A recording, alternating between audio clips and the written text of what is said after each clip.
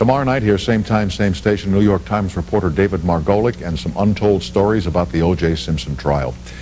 36 million people in America today have a major physical or mental impairment, as does my next guest.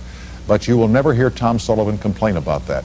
He has written a new book on how parents can deal with kids with disabilities. It's called Special Parent, Special Child. Mr. Sullivan, a pleasure to have you with us in the house. Thank you. Okay, my great pleasure. Good to see you again. And thanks for bringing Nelson, who is your guide dog, right? He is. And, you know, the first time you and I met, we were on Bel Air Country Club. At the golf course, yes, sir. This guy, when he was a baby, I trained him to retrieve golf balls by pouring aftershave all over him. And then I'd go out and play at midnight, because what the hell did I care? I'd hit him, and he'd go get him. It was a terrific deal. Yeah, you can make these dogs do all kinds. It's the old joke about the three blind guys that Tony Randall told on the Letterman show. Can't they play at midnight? It's our golf course, yeah. You know.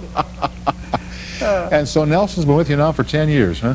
Yeah, I was so touched listening to you talk about your mom, because this fellow's at a transition fairly soon in terms of the work he does. And it's interesting, so much of our lives are about transition. I think that's probably, you're one of the only things that's constant. You've been here so long, you're older than dirt. You've been out here forever. Look at this. You and I did radio back years ago. I know. We did the first show in New York. I mean, I'll tell you what, you look very good to me. Well, boy, am I glad to hear that. Yeah, if I look good to you, I look great to most. You know? Let me ask you about this book you've written now, you know, Special Time, Special People. And I've heard you talk about this, and you say it's more important than any book I've ever written. And I mean, you know, we all enjoyed if you could see what I hear. Why is this one so important, Tom? Because this book came, you know, I thought I knew everything there was to know about disability, because I was one. I had one. And then I went back to Boston, and this is why listening to you tonight was so touching, to my mother's 80th birthday party. And it was a real Irish deal. Uh-oh. We had, you know, the band and the Jamesons on the rocks, and it was a... What are you drinking? What do you got? That's right. Who's your best friend?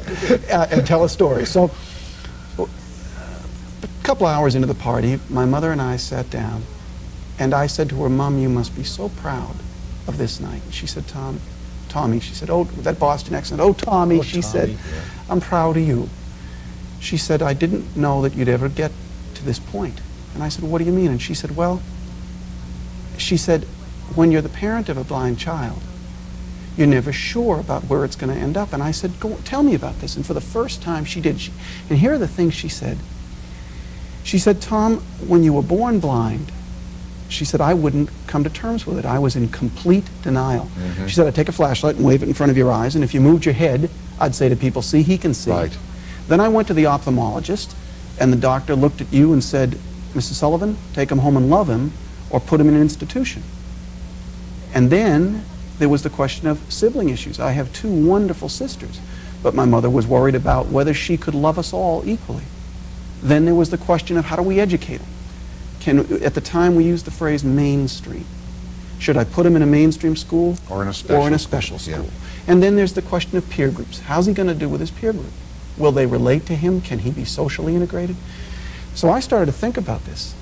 And when I realized that there were 6 million families with kids under 10 years old coping with the issue. And not just the kids who are coping with the issue, but the moms and dads. Far more the moms and dads, Tom. And we now have a concept in this country of inclusion, where we put these wonderful children in the least restrictive environment. And that has nothing to do with making it work. Tell the crowd how well you did in special school. What? Because I was thrown out 11 times? 11 times, yeah. Yeah, I had a little problem. Discipline came difficult for me. Yeah. I think the worst thing I ever did in special school was that we had wonderful blind kids that I went to school with, and I found out from a friend of mine in New Hampshire that I could buy Christmas wreaths for $1 a wreath, but that I could sell them for $3.75 a wreath. So I went to the principal of the school. I said, "Can I have these blind kids go door to door and sell the wreaths?" He said, "Sure." Well, we did. I paid them each $0.25, and I was making a fortune. They made me give the money to poor children in India. It was, it was a tough deal. So yeah, so blind school was probably a mistake for me. But what happened, Tom? But now, how do parents who have kids who've got problems, whether they're blind, whether they're deaf, whether they have Down syndrome, whatever, How do you convince authorities in the schools, give these kids a chance? Put these kids in here. These are mainstream kids. They may not be able to see, they might not be able to hear, but they can function, they can learn, and they will grow. First of all, Tom, you have to be, the parent has to be the case manager. The parent has to step up and say, I know my child better than anyone else, and I will make the system work for my child. So you have to be a great case manager. You have to trust your instincts. You have to say, you know, when I assess this teacher, or I assess this professional, or I assess this system, I've got a feel for it. I may not know all of the technical answers, but I sure as hell know my child. So the parent has to clearly be a case manager, and they clearly have to trust their instincts, and they have to form allies with gifted professionals. They have to form alliances that work. But mom and dad have got to be the case managers here. You know the problem, Tom? Parents lose their own identity in this process. In the book, in Special Parent, the family with cerebral palsy, a cerebral palsy child, Sean, the Allens, Lindy said to me one time, she said, Tom, you know, there is no Lindy anymore. There's just Sean's mother. And I have to find Lindy again. That's why the national rate of divorce with parents who have special needs kids is well over 70%.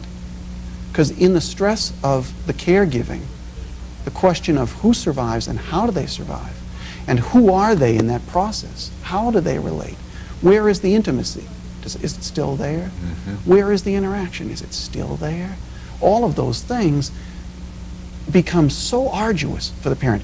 For example, again, with a cerebral palsy child, it may take, Tom, it may take an hour and a half to get the child dressed. Just that task alone saps the energy of a special needs parent. So finding the intimacy they need to be joined in a marriage that works is very complicated. Let me break here for a couple of moments. We are with Tom Sullivan. The book is called Special Parent, Special Child.